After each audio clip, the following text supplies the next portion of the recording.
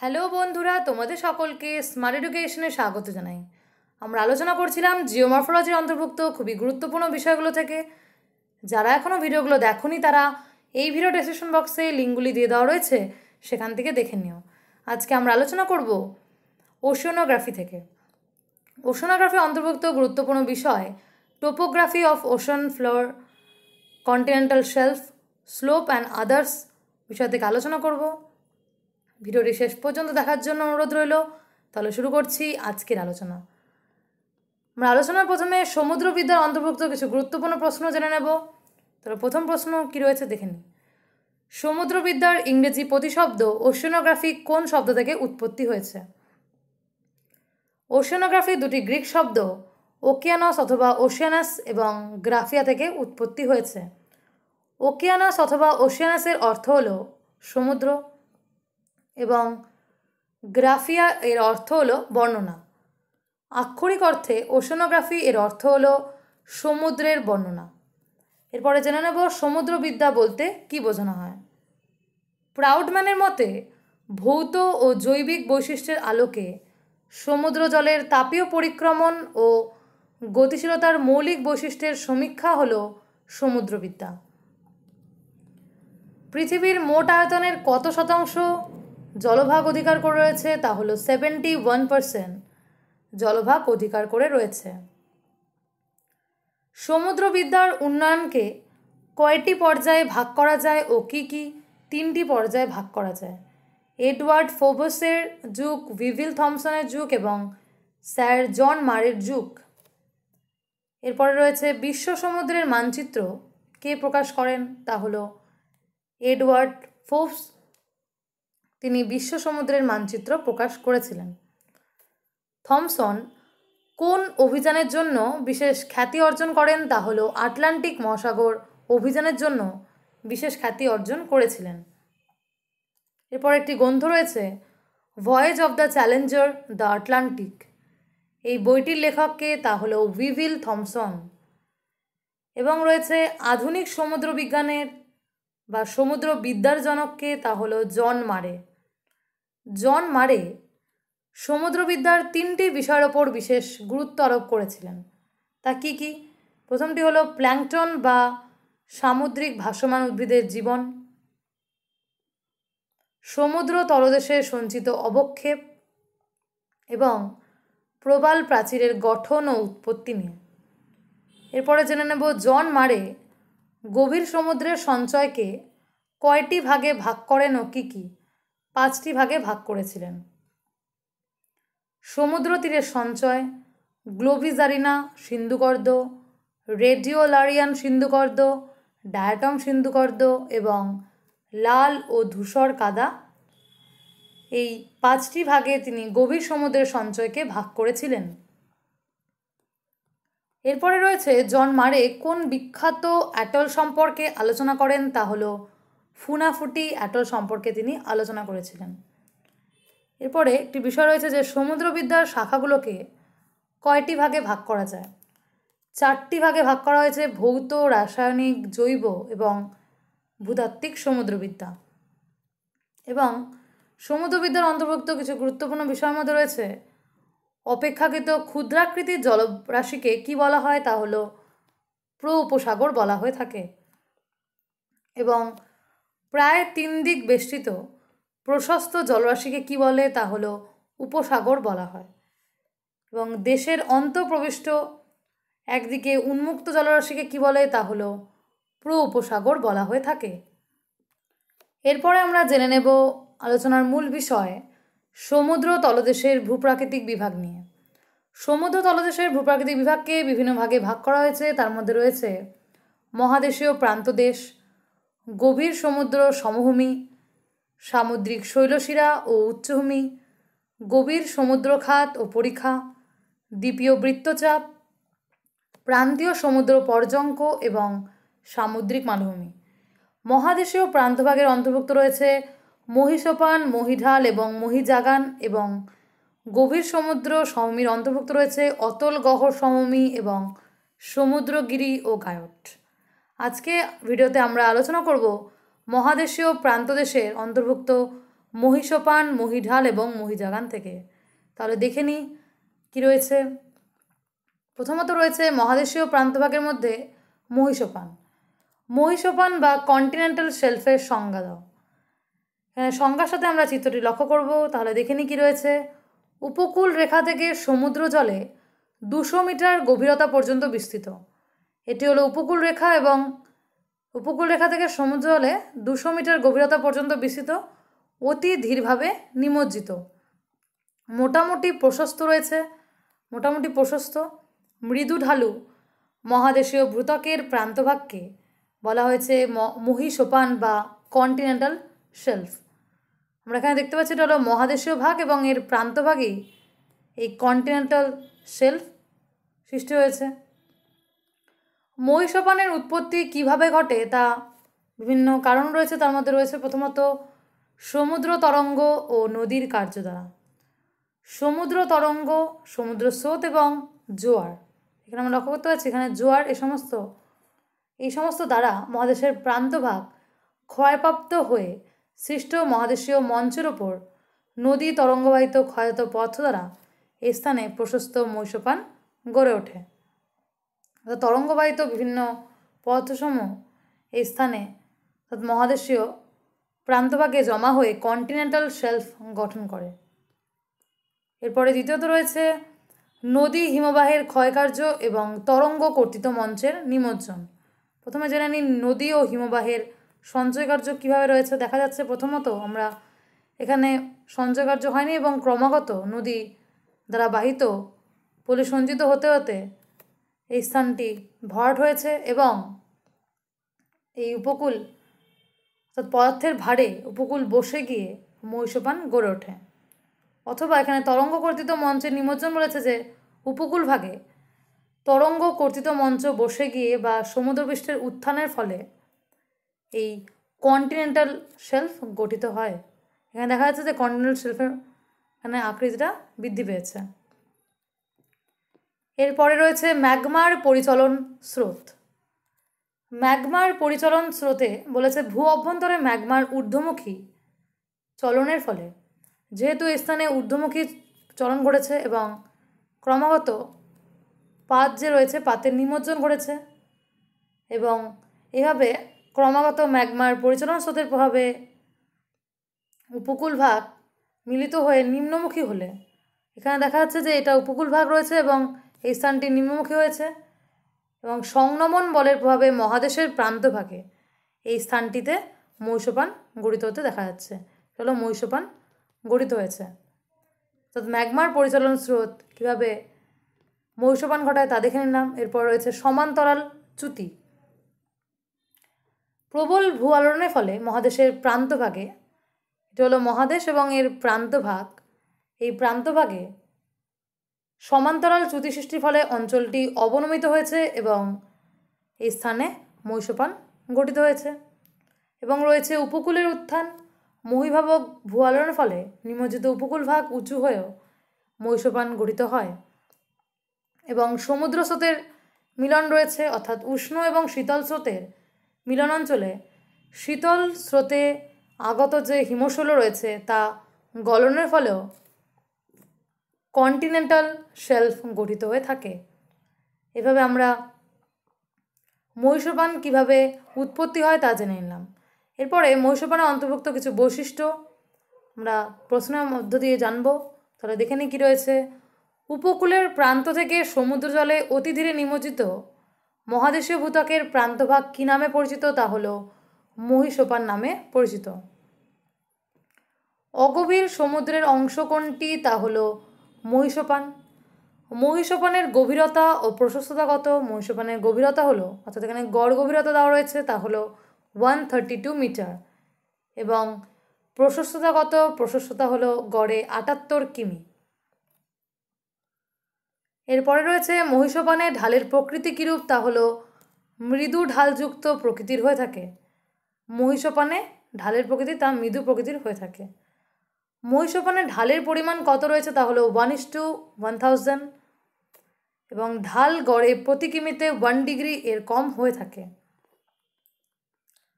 সমগ্র সমুদ্রতলের কত শতাংশ মহীসোপান অধিকার করে রয়েছে? তা হলো 7.6%। মহীসোপানের সর্বাধিক বিস্তার যে রয়েছে তা কোথায় পরিলক্ষিত হয়? তা হলো এশিয়া মহাদেশ এবং আটলান্টিক মহাসাগরে সর্বাধিক বিস্তার ঘটে। এবং মহীসোপানের বিস্তার সবচেয়ে কম কোথায়? তা হলো কুমেরু সাগরে। এরপরে জেনে নেব মহীসোপানের ভূপ্রকৃতি কীরূপ, অর্থাৎ এখানে কী প্রকৃতির ভূমিরূপ গড়ে ওঠা দেখা যায়, অর্থাৎ সেটা হলো ভূবন্ধুরতা এখানে খুব বেশি, নিমজ্জিত সোপান, নদী উপত্যকা, হিমদ্রোণী, প্রবাল প্রাচীর এই স্থানে পরিলক্ষিত হয়ে থাকে। এরপরে জেনে নেব মহীসোপান অঞ্চলে অবক্ষেপের প্রকৃতি কীরূপ। মহীসোপান প্রশস্ত ও মৃদুঢালু হওয়ায় জৈব ও অজৈব উভয় সামুদ্রিক সঞ্চয়ের পরিমাণ অনেক বেশি হয়। এটা হলো মহীসোপান অঞ্চলে অবক্ষয় প্রকৃতি। এরপরে আমরা জেনে নেব মহীসোপান কয়টি অংশে বিভক্ত, কী কী? তা হলো দুটি অংশে, একটি হলো তটদেশীয় অঞ্চল যেটা হলো লিটারাল জোন, এবং দ্বিতীয়ত হলো ঝিনুক অঞ্চল বা নেরিটিক জোন। সংজ্ঞাসহ আমরা চিত্রটা দেখে নেব। প্রথমত রয়েছে লিটারাল জোন বলতে কী বোঝো? বলেছে উপকূলের জোয়ারের সর্বোচ্চ সীমা এবং ভাটার সর্বনিম্ন সীমার মধ্যবর্তী এই অংশের গড় বিস্তার 3 কিমি হয়ে থাকে। এখানে দেখা যাচ্ছে এটি হলো লিটারাল জোন, এবং এই লিটারাল জোনটাকে এখানে দেওয়া রয়েছে যে হাই টাইড এবং লো টাইড লাইন, এর মধ্যবর্তী অঞ্চল রয়েছে লিটারাল জোন নামে পরিচিত বা তটদেশীয় অঞ্চল নামে পরিচিত। এর ক্ষেত্রমান অনেক কম হয়ে থাকে, 1.57 লক্ষ বর্গ কিমি হয়ে থাকে। তরঙ্গ কর্তৃত মঞ্চ এখানে গঠিত হয়। এরপরে জেনে নেব ঝিনুক অঞ্চল বা নেরিটিক জোন বলতে কী বোঝো? প্রথমটির প্রান্ত থেকে সমুদ্রের দিকে মহীঢালের ঊর্ধ্ব প্রান্ত পর্যন্ত বিস্তৃত এই অংশে সমতরঙ্গের কাজ প্রাধান্য পায়। এটি হলো নেরিটিক জোন, এবং এই অংশেই সমুদ্র তরঙ্গের কাজের প্রাধান্য পেয়ে থাকে। এবং বলেছে প্রথমটির প্রান্ত থেকে সমুদ্রের দিকে মহীঢালের ঊর্ধ্ব প্রান্ত পর্যন্ত এর বিস্তৃতি ঘটে, আর এর পরিমাণ 2.62 কোটি বর্গ কিমি। এবং মহীসোপানের ভাগ রয়েছে আকার, আয়তন ও প্রকৃতিগতভাবে মহীসোপানকে কয়টি শ্রেণীতে ভাগ করা হয়েছে, কী কী? তা হলো 4টি শ্রেণীতে ভাগ করা হয়েছে। প্রথমত রয়েছে হৈমবাহিক বা গ্লেশিয়েটেড মহীসোপান। হিমশীতল মেরু ও উপমেরু অঞ্চলে মহাদেশীয় হিমবাহের ক্ষয়কার্যের ফলে সুপ্রশস্ত ও অনিয়মিত এই মহীসোপান সৃষ্টি হয়ে থাকে। এখানে দেখা যাচ্ছে যে গ্লেশিয়ার এটা অঞ্চল, এবং এই অঞ্চলে মহাদেশীয় হিমবাহের ক্ষয়কার্যের ফলে সুপ্রশস্ত এবং অনিয়মিত এই মহীসোপান সৃষ্টি হয়ে থাকে। এখানে দেখা যাচ্ছে অনেকটাই সুপ্রশস্ত রয়েছে এবং অনিয়মিতভাবে অবস্থান করে রয়েছে। প্রান্তভাগে পর্বতের উত্থান এবং আকৃতি অনুসারে পরপর বিন্যস্ত পদার্থ এখানে দেখা যায়। গ্রিনল্যান্ডের পশ্চিম উপকূল, হাডসন উপকূল এই গ্লেশিয়েটেড মহীসোপানের উদাহরণ। এরপরে রয়েছে নদী গঠিত বা রিভারাইন কন্টিনেন্টাল সেলফ। বড় বড় নদী মোহনায় বদ্বীপ গঠিত হয়ে প্রায় ঢালহীন প্রশস্ত 200 কিমির বেশি কর্দমাক্ত মঞ্চযুক্ত মহীসোপান গড়ে ওঠে। যেমন গঙ্গার মোহনায় সুন্দরবন মহীসোপান গড়ে ওঠে। এখানে দেখা যাচ্ছে যে নদী ক্রমাগত তার বদ্বীপ অঞ্চলে সঞ্চিত ঘটতে ঘটতে এই স্থানে কন্টিনেন্টাল শেলফ বা মহাদেশীয় সোপান সেটা গঠন করেছে। এবং এখানে উদাহরণ রয়েছে গঙ্গার মোহনায় সুন্দরবন মহীসোপান, বদ্বীপহীন নদী মোহনায় মহীসোপান মসৃণ ও গভীর হয়ে থাকে। অর্থাৎ বদ্বীপহীন যে নদী মোহনা সেখানে মহীসোপানটি ক্রমশ মসৃণ এবং গভীর হয়ে থাকে। এরপরে রয়েছে প্রবাল গঠিত মহীসোপান। উষ্ণ ক্রান্তীয় সমুদ্রে প্রবাল কীট জাতীয় বা প্রবাল কীট যখন গঠন করে তখন সেখানে অগভীর মহীসোপান সৃষ্টি হয়। আমরা এখানে দেখতে পাচ্ছি যে কোরাল রিফ ক্রমাগত সঞ্চিত হতে হতে অগভীর মহীসোপান সৃষ্টি হয়েছে। উদাহরণ রয়েছে লাক্ষাদ্বীপ, নিকোবর মহীসোপান। এরপর রয়েছে ভঙ্গিল পর্বত সমন্বিত মহীসোপান। এটি খুবই সংকীর্ণ ও সুগভীর হয়। এই মহীসোপানের বিস্তার 15 কিমি কম হয়ে থাকে, অর্থাৎ এখানে দেখা যাচ্ছে যে ক্রমাগত ফোল্ডেড মাউন্টেন সৃষ্টি হয়েছে এবং এর যে ভাগটি রয়েছে তা কন্টিনেন্টাল শেলফ গঠন করে এবং এর বিস্তার 15 কিমির কম হয়ে থাকে এবং গভীরতা 200 মিটারের বেশি হয়ে থাকে। পেরু, চিলি, মহীসোপান হলো এর উদাহরণ। এবং সর্বাধিক বাণিজ্যিক ও অর্থনৈতিক গুরুত্বপূর্ণ অঞ্চল কোনটি সমুদ্রের ক্ষেত্রে, তা হলো মহীসোপান অঞ্চল, যা বাণিজ্যিক এবং অর্থনৈতিক গুরুত্বপূর্ণ অঞ্চল। মহীসোপানের অর্থনৈতিক গুরুত্ব কী রয়েছে? এখানে রয়েছে বাণিজ্যিক মৎস্যক্ষেত্র, সম্পদের ভাণ্ডার হিসেবে এবং বন্দর ও পোতাশ্রয় হিসেবে। বন্দর ও পোতাশ্রয় হিসেবে মুম্বাই কান্ডালা রয়েছে এবং সম্পদের ভাণ্ডার হিসেবে আরব সাগরের মহীসোপান, যেটা হলো বোম্বে হাই, যেখান থেকে তেল উত্তোলন করা হয়, গ্যাস, এবং কেরল উপকূল থেকে মোনাজাইট।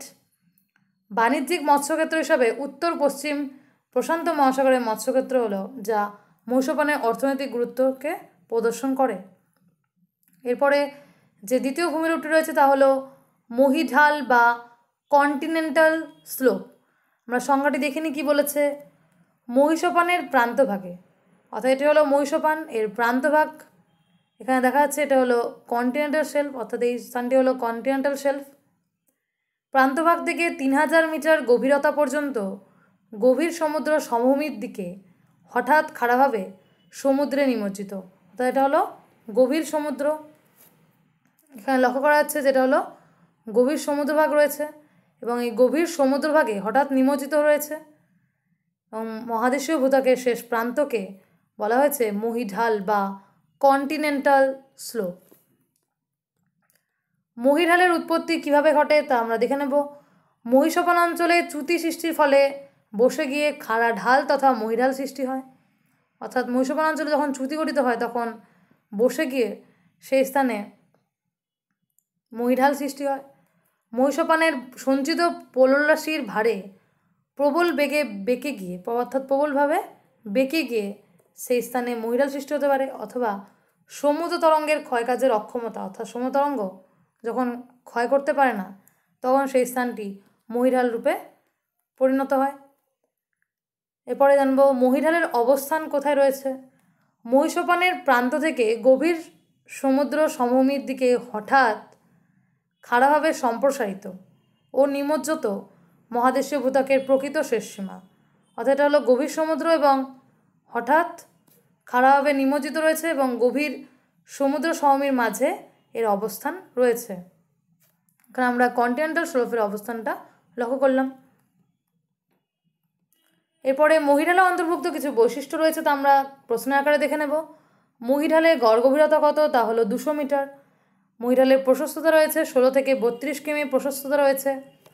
মহীঢালে প্রকৃতি কীরূপ, তা হলো খাড়া ঢাল বিশিষ্ট হয়ে থাকে। ঢালের পরিমাণ 1:40 হয় এবং গড়ে 4 ডিগ্রি 17 মিনিট হয়ে থাকে।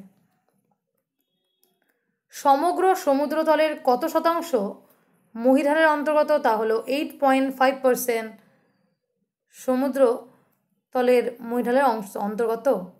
কোন মহাসাগরে মহীঢালের বিস্তার সর্বাধিক রয়েছে, তা হলো আটলান্টিক মহাসাগরে। মহীঢালের ভূপ্রকৃতি কীরূপ রয়েছে। অন্তঃসাগরীয় গিরিখাত, সমুদ্রখাত, পলল ব্যাজনী, চ্যুতি, ধাপ এবং ভৃগু, এগুলো হলো মহীঢালের ভূপ্রকৃতি। মহীঢালের অবক্ষেপের প্রকৃতি কীরূপ। এখানে সংকীর্ণ খাড়া ঢালের জন্য সামুদ্রিক অবক্ষেপ খুব কম হয়। সঞ্চিত পদার্থ অজৈব প্রকৃতির ও অতি সূক্ষ্ম প্রকৃতির হয়ে থাকে মহীঢালের অবক্ষেপ। এরপরে আমরা মহীঢাল কয় প্রকার ও কী কী তা জেনে নেব। মহীঢাল হলো 5 প্রকার হয়ে থাকে। প্রথমত রয়েছে ক্যানিয়ন সমন্বিত মহীঢাল।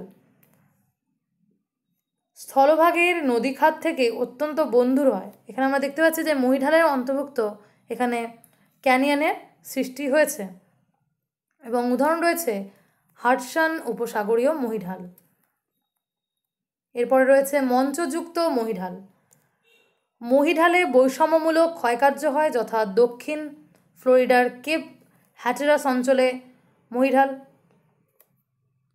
এবং রয়েছে চ্যুতি ভৃগু সমন্বিত মহীঢাল। আমরা এখানে মঞ্চযুক্ত মহীঢালের চিত্রটি আমরা দেখে নিই। এখানে রয়েছে, দেখা যাচ্ছে যে স্টেপ মহীঢাল এখানে গঠন করেছে, অর্থাৎ এটা হলো মহীঢাল এবং এর মধ্যে ধাপের সৃষ্টি হয়েছে এবং সেটি হলো মঞ্চযুক্ত মহীঢাল।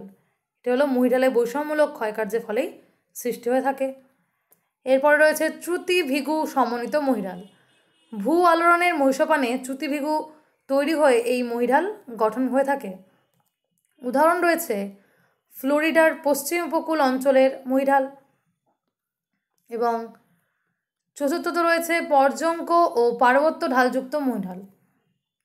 মহীসোপানের বিস্তার যখন কম হয় তখন নদী উপত্যকা ও পর্বতের ঢাল থাকে, যথা উত্তর আমেরিকার পশ্চিম উপকূলীয় মহীঢাল হলো পর্যঙ্ক ও পার্বত্য ঢালযুক্ত মহীঢাল।